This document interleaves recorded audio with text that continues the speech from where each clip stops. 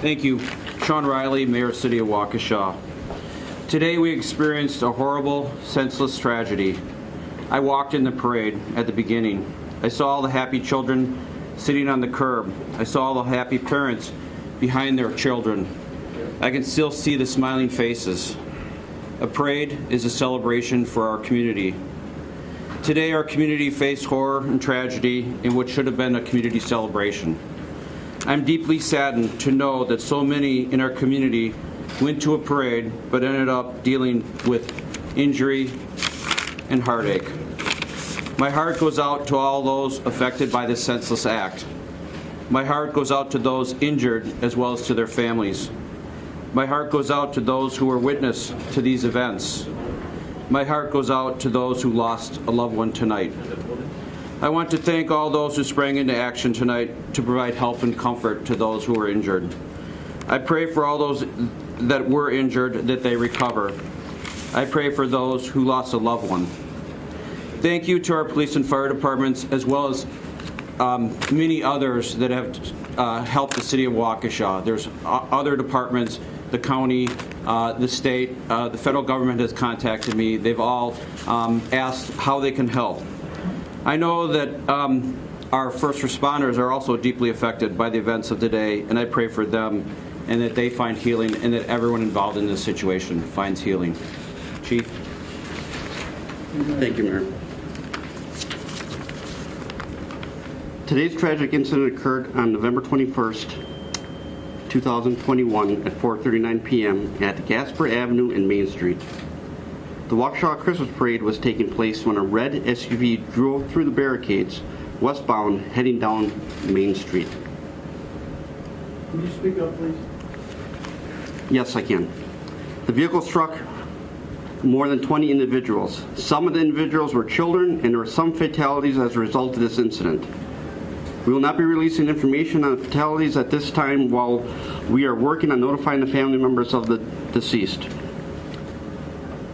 An officer did discharge his weapon at the suspect vehicle to try to stop the vehicle. No bystanders were injured as a result of the weapon discharge. The officer involved has been with the department for 6.5 years. Victims were transferred by Waukesha Fire Department to the hospital. Chief Howard will speak on that. Police officers also transferred victims to the hospital, and family members also transferred victims from the scene to the hospital. We're no longer looking for a suspect vehicle. We do have a person of interest in custody at the moment, but this is still a very fluid investigation. I was present at this tragic event and saw firsthand the resiliency of the community coming together. I also want to thank all law enforcement partners, both federal, state DCI, State Patrol, Waukesha County Sheriff's Department, Brookfield Police Department, New Berlin Police Department, FBI, ATF, and all our other partners who responded to assist in this tragedy.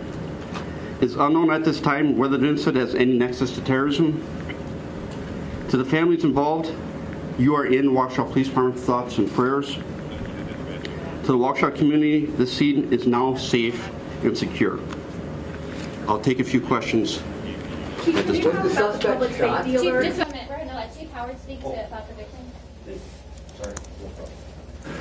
Thank you. I was just going to provide just some brief information regarding the patients that we transported. The City of Waukesha was actually part of the parade. We normally have an engine in the parade. As soon as the calls started coming in, we heard radio traffic and immediately responded from 5 of our stations. We activated our mass casualty protocols and used the MABUS box alarm system and activated a box to the second alarm. That means that we received assistance not only from our 5 fire stations with all personnel on duty, but from approximately 12 other fire departments. The City of Waukesha Fire Department and its partners in MABUS transported a total of 11 adults and 12 pediatric patients to 6 area hospitals. We do not have any specifics on the injuries at this time. All of the patients were transported. There are there were some fatalities. We do not have any detailed information on the fatalities at this time. Just real quick, sorry, Chief. I was going to say you may want to mention. Okay. We'll open up for a few questions for all three. How many people were killed? So, out of respect for the family members, we still have to make notifications. So that number, and to be honest with you, the investigation is still fluid, so I don't have an exact number at this time to give you. The marching band that you see in the video, what school was that? Those the marching band where the car fell through the victims. I couldn't even tell you what band was playing at Chief, that time. a shelter-in-place alert was issued at 7:05. It said an all-clear would come. That has not come. Can you elaborate? Yes, great question. So the reason why that shelter-in-place call came, because we're still doing a canvass, it's still ongoing crime scene, so we didn't want members of the community coming into the crime scene, so we wanted the members of the community to shelter in place, so that's why that alert went out. So is that still in effect? Is that still in effect, Chief? No, it is not. Was there only one suspect in the car? Was that person struck by the officer who was firing? That's still an ongoing investigation of how many are involved at this time. We're still working those details out. Mayor, can you confirm that schools are closed tomorrow? Are all schools in Waukesha closed tomorrow? Chief, go ahead. We do not know Can at this confirm time. that. One more You said question. earlier that... How long do you expect the streets to be closed? Excuse me. Earlier you said you were unaware of any gunshots from the vehicle. We heard a lot about it on social media. Can you clarify right now that the suspect driving the car At this time, we do not believe there's any shots that were fired from the vehicle. We believe that the officers discharged a firearm to stop the vehicle.